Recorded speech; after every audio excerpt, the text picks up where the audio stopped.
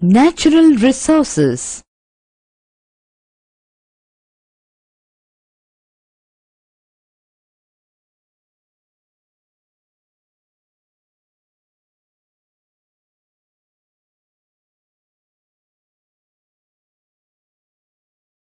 Study at a natural resources. Let us start the chapter by explaining the term natural resource very briefly with suitable example. We need air to breathe, water to drink, and soil to grow crops. Air, water, and soil. What are they called? They are free gifts of nature which satisfy our human wants. In the same way, sunshine, forests, minerals, etc. are also useful to human beings.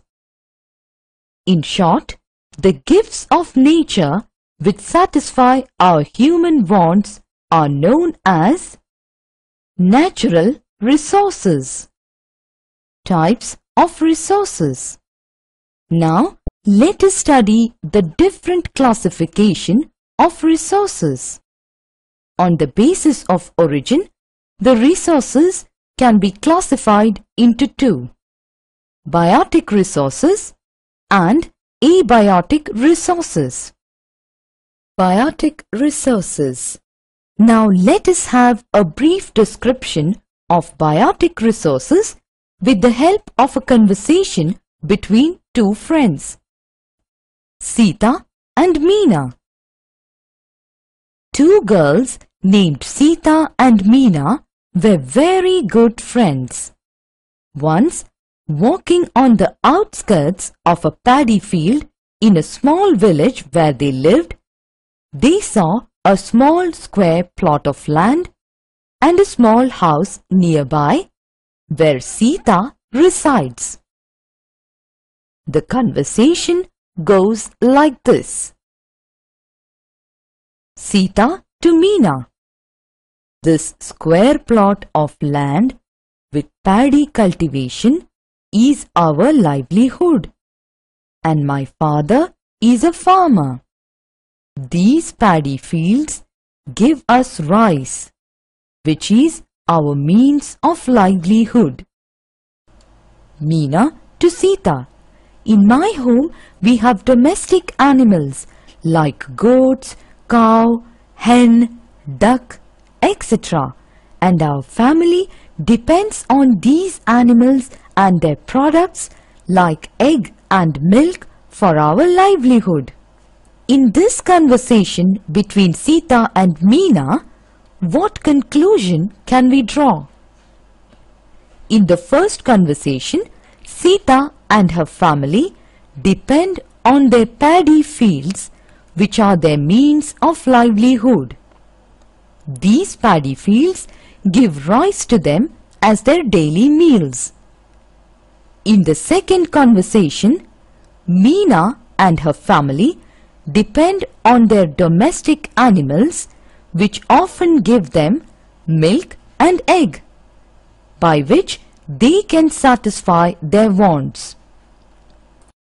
Now, in this conversation, it is clear that biotic resources are those resources which we obtain from living organisms such as plants and animals. In what sense are biotic resources renewable resources? Biotic resources are capable of regenerating themselves over a period of time.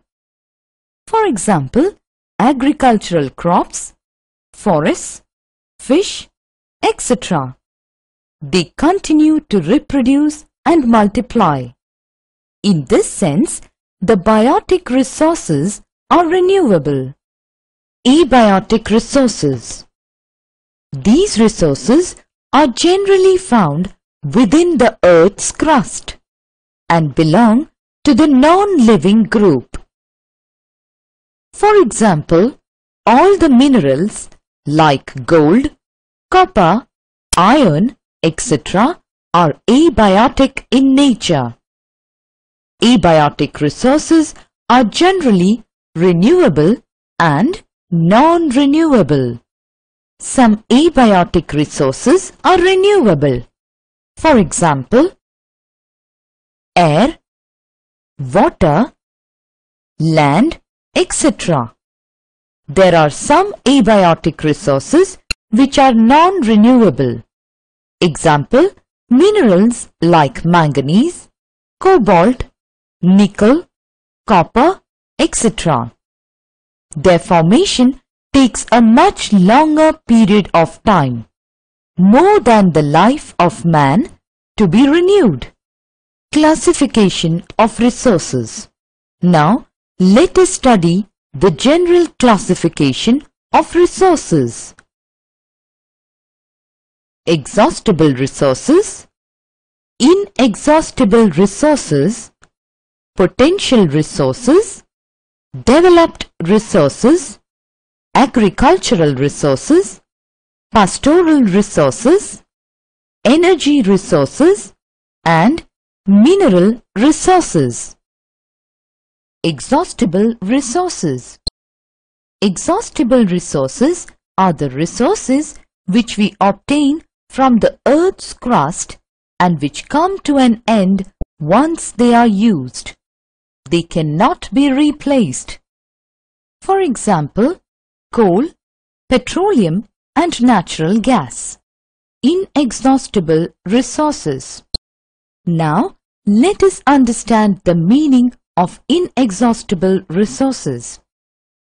Inexhaustible resources are the resources which never come to an end, even if used continuously. They can be renewed by natural process. For example, solar energy,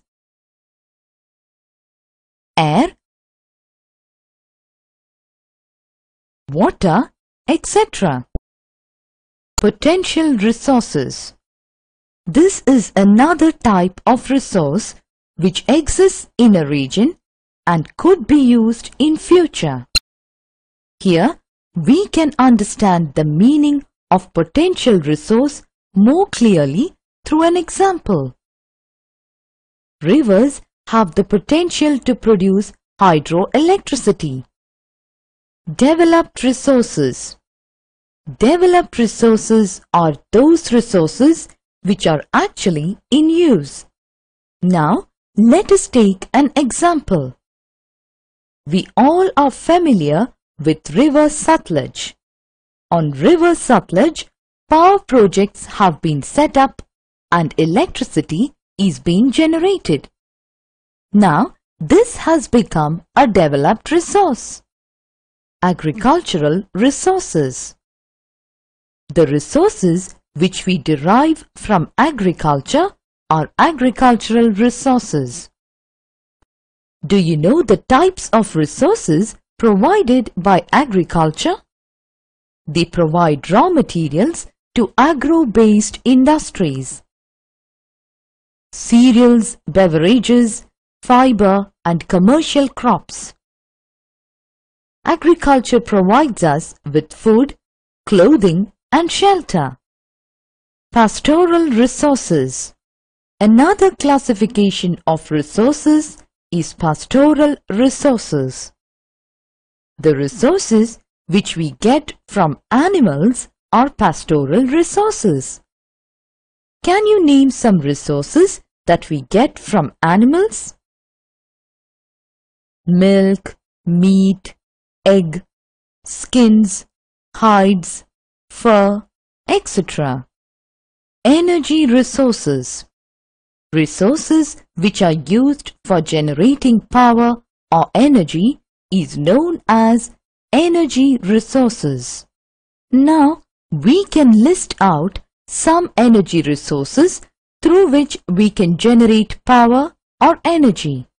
Coal, natural gas, petroleum, nuclear fuel, wind, running water.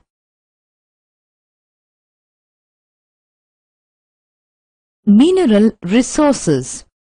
Where do we get gold, copper, iron, coal, etc. from? From the Earth's crust. Yes, we get these type of minerals from the interior of the Earth's crust. All those resources which we get from the Earth's crust by the process of mining are called mineral resources. Summary: all the resources exist as gifts of nature or natural endowments. The gifts of nature like forest, minerals, sunshine are natural resources. All gifts of nature become a resource when we start using them for our benefit. On the basis of origin, resources may be classified as biotic and abiotic resources. General classification of resources: exhaustible, inexhaustible, potential, developed, agricultural, pastoral, energy, and mineral resources.